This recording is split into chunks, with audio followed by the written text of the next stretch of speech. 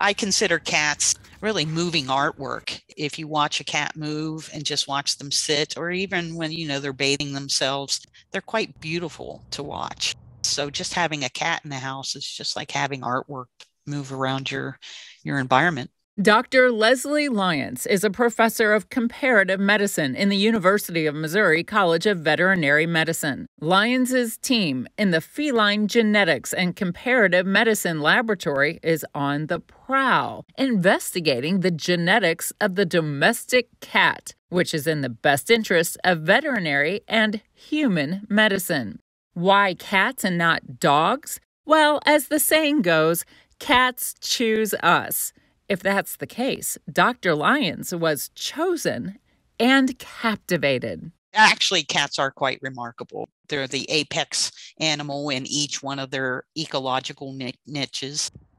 They're fascinating athletes. They can jump higher, they can run faster. We always hear that dogs can hear very well. Well, cats actually have a wider range of their ability to be able to hear.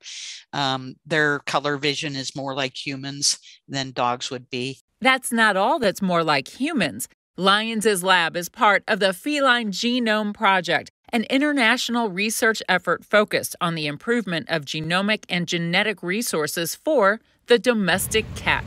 With the advancements of DNA sequencing technology, Lyons and her team created a cat genome that's nearly 100% complete. A major accomplishment, and it's such a good reference assembly. It's nearly, if not better, than the human genome assembly that we've been working intensely on for 40 years. Having this success, Lyons let the cat out of the bag. It turns out cats are more genetically similar to humans than nearly any other mammal, including man's best friend. So, the human genome is surprisingly cat-like. More so than between humans and dogs, and humans and rats or mice, which are our typical lab animals, tend to be more biomedical models than the cats are.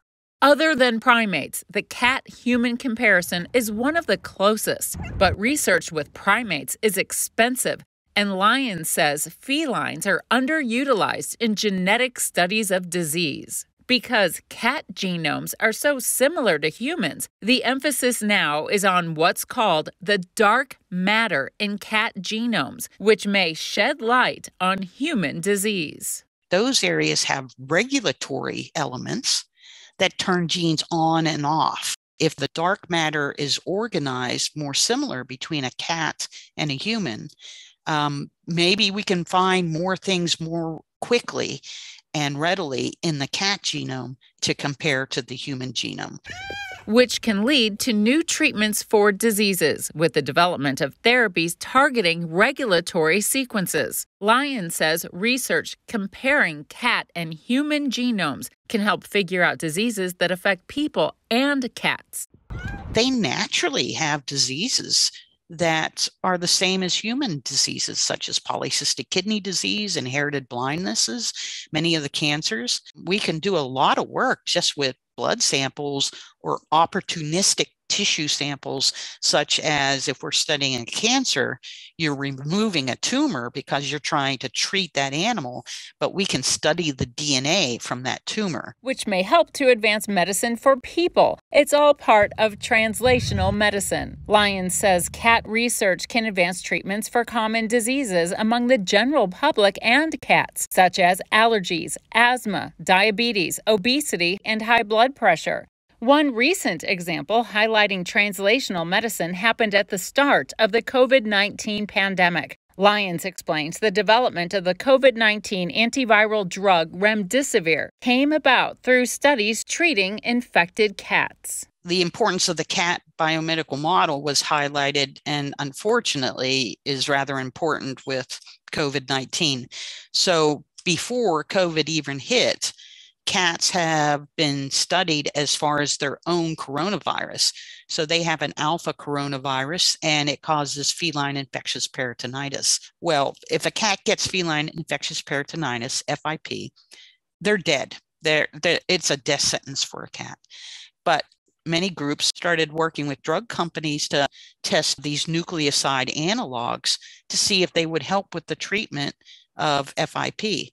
Well, lo and behold, they do. And guess what? One of them is basically remdesivir. Remdesivir became the first treatment for COVID-19 approved by the FDA. A recent study shows that using the drug early in the course of the COVID-19 infection helps high-risk patients avoid the hospital. The basic designer drug that is the key component in remdesivir was already known to be effective for the treatment of coronavirus illnesses in domestic cats years before COVID struck humans.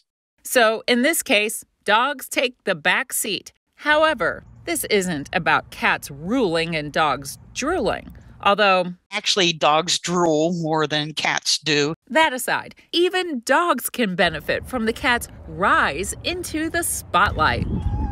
Things found in cats can potentially help dogs, so I'm not sure the cats are feeling so great about that. Because, you see, cats don't always get their way. Yeah, cat research could easily help dog health care as well.